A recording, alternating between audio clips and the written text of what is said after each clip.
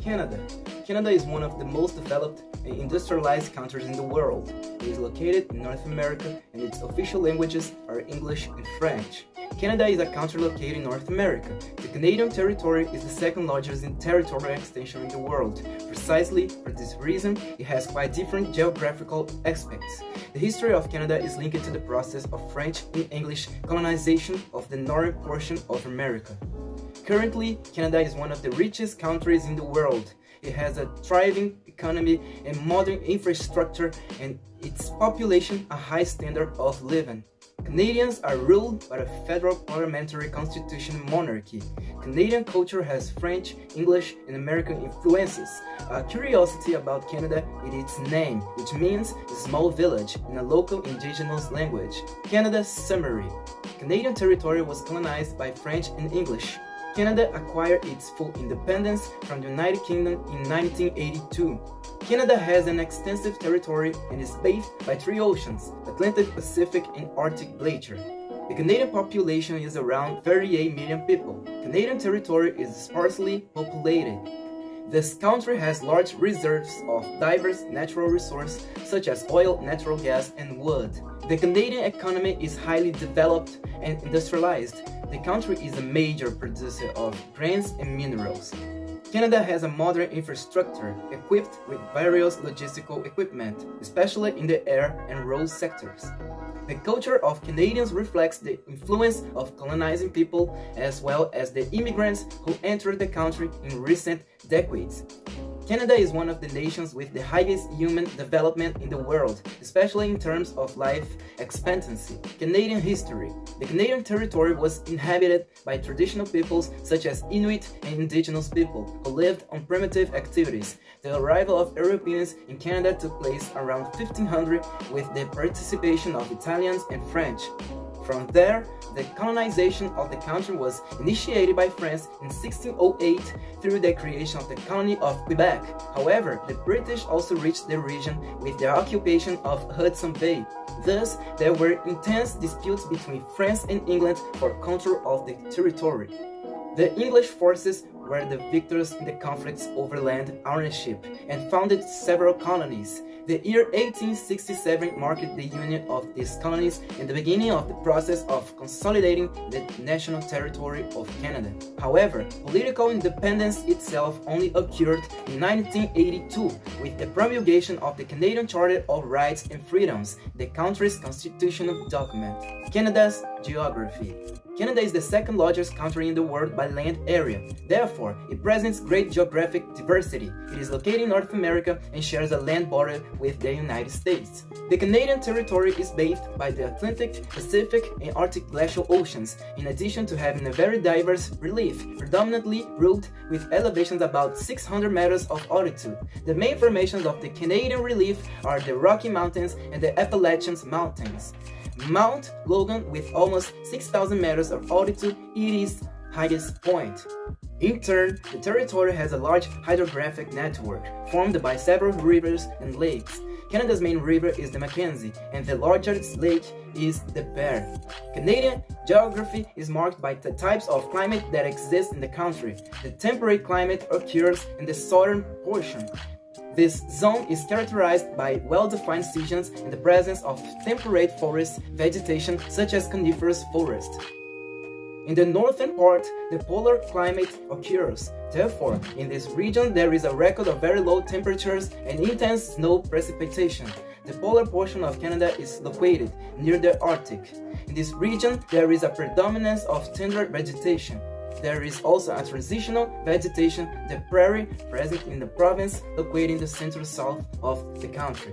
Canada's demographics. The population of Canada is made up of almost 38 million people. The Canadian territory is one of the least populated in the world. The local demography is marked by the unequal distribution of population in the territory, since its larger cities are located in the southern portion. Canada is an urbanized country made up of several urban centers. The largest city by population is Toronto, which has around 6 million inhabitants. The capital, Ottawa, has just over 1 million inhabitants. Other Canadian cities that have more than 1 million inhabitants are Montreal, Vancouver, Calgary, and Edmonton.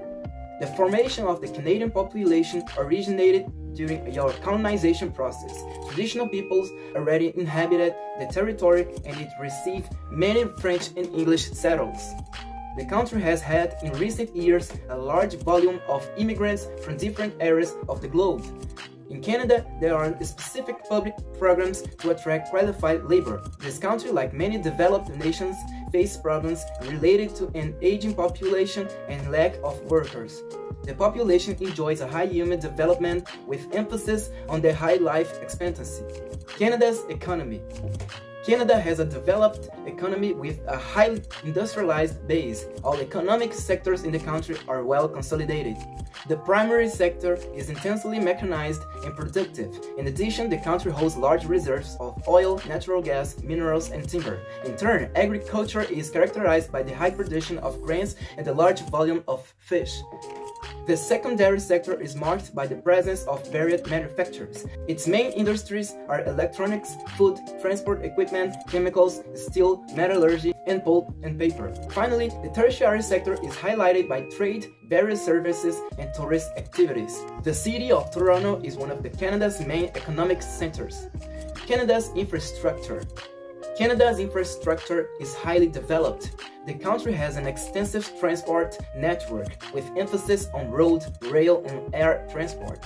Important transportation facilities are Pearson International Airport and the McDonald-Cartier Highway. In addition, there is a complete energy production and distribution network. The service of water, sewage, and electricity is considered universal throughout its territory. In addition to urban structures, Canada also has positive points in terms of service offered to the population. Health and education networks have wide population coverage and are internationally recognized for their quality. The country also had large research and innovation centers in several technological areas. Government of Canada. Canada is governed by a parliamentary federal constitutional monarchy. The monarchy is exercised by the United Kingdom, which controls Canadian politics until the recent past. Parliamentarianism is exercised through the election of representatives by the local population. In addition to the legislature, the population chooses the figure of the Prime Minister, who is the head of the federal administration. This nation represents a full democracy, based on liberalism recognized for the broad defense of individual rights and human rights. The country is considered one of the safest and most stable on the planet. Soon it receives many political refugees from conflict zones of the globe. Canadian culture. The culture of Canada has as main influences the traditions of the descendants of French and English who colonized it. This relationship is present in the language, since it is a bilingual country with French and English as official languages, and in religion, since Christianity is the predominant religious practice. In terms of culture, Canada is highly influenced by the United States through music, movies, and various media. There is a strong connection in various sectors of society between Canadians and Americans. In food, the consumption of various fish, dairy products, and potatoes stands out. In terms of sport, Canada has a tradition of winter sports such as ice hockey. Ice hockey is Canada's national sport. Canada facts. The country's name originates from the indigenous Canadian languages. The term Canada means small village. The Canadian flag is very well known. It is white and red, and its maximum symbol is the maple leaf. Canada hosted the 1976 Summer Olympics in Montreal, the 1988 Winter Olympics in Calgary, and the 2010 Winter Olympics in Vancouver. The land border between Canada and the United States is recognized as the longest of any country on the globe. The country has large reserves of fresh water and forests, which are essential for its economy. Niagara Falls, located between Canada and the United States, is one of the main Canadian tourist attractions.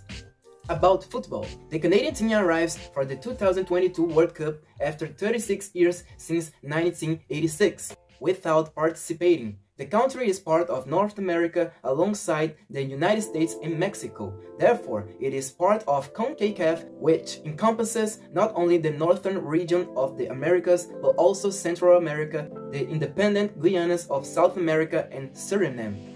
So, belonging to CONCACAF and supervised by the Canadian Football Association, one of the main competitions that dispute is the Gold Cup.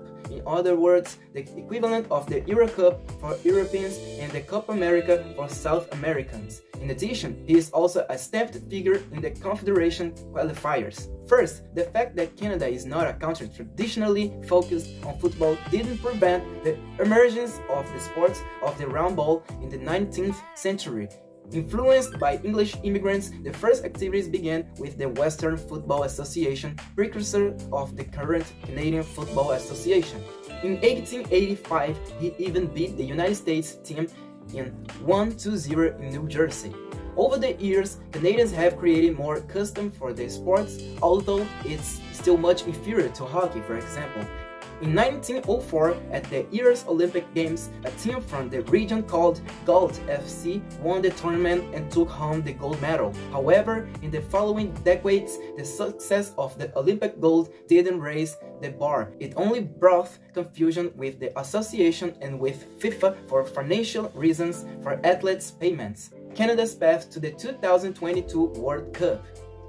First of all, it is worth mentioning that the Canadian national team, also known by the nickname Canucks in English and Rouges in French, both official languages of the territory, had a long way to go to Qatar. However, the start wasn't so difficult, as it won all the games in Group B, which had Suriname, Bermuda, Aruba, and Cayman Islands. In fact, they conceded just one goal and scored 27 in the 4 games. Still, he needed to defeat Haiti in a back-and-forth duel, where he won 4-0 on aggregate. With that, along with El Salvador and Panama, it got its place among the main teams of CONCACAF to fight for one of the 3 available spots. That is, it competed with the United States, Mexico, Jamaica, Costa Rica, and Honduras, in addition to the others mentioned first. Thus, to the surprise of many fans, the Canadians not only reached the 2022 World Cup but also placed it first, that is, ahead of powers such as Mexico, the United States, and Costa Rica, which will also be in the competition from November. With just 2 defeats and 7 goals conceded in 14 matches, the Canada team scored 28 points and scored 23 goals. The fight for a spot in the knockout stage. Firstly, Canadians' excitement over the World Cup will not be enough to lead the team to immediate success. Well, the lack of tradition in the selection can be a very fundamental factor in such a traditional competition. In addition, the few experiences in the tournament only increase the difference to other members of the group, who have more shooting. With that, expectations are not too high for the Canucks fit in this competition. Despite being a team with the potential to surprise, it has no guarantees that it will be able to overcome its group's opponents. Therefore, even with so many emotions and overcoming challenges to reach Qatar, the dream could end in 3 matches. Canada at World Cups will only be the 2nd time.